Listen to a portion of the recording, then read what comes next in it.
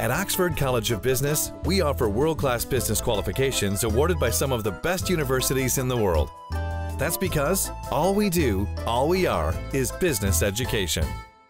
Sri Lankan of the Year 2016 Unsung Hero, powered by Sunlight. Wilbert Ranasinghe.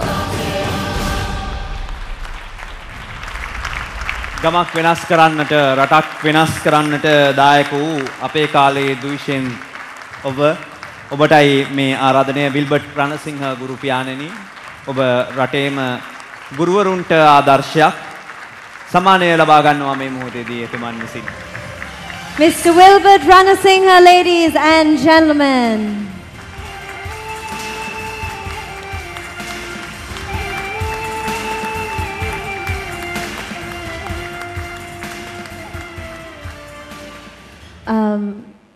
Mr. Wilbert Ranasinghe, please enlighten us with a few words, if you don't mind.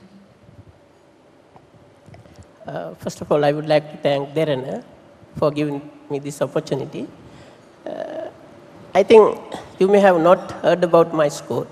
It was Katavala Kanishta Vidyalaya. I have been working there for 16 years.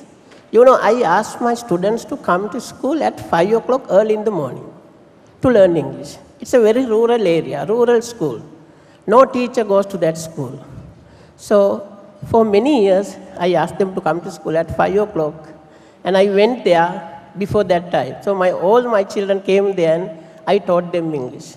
Now, the children from grade 6 to grade 11 in my remote school can speak English very well. So, actually, it's not a special thing. I did the thing that an English teacher should do. English ගුරුවරයෙක් කළ යුතු දෙයි මම කරේ විශේෂ දෙයක් නෙවෙයි. ඉංග්‍රීසි කියන්නේ භාෂාවක් නම් ගමේ දරුවෝ කතා කරන්න ඕන. ලියලා විතරක් මදි. මගේ පාසලේ මම 2000 යනකොට කිසිම දරුවෙක් ඉංග්‍රීසි පාස් වෙලා නැහැ.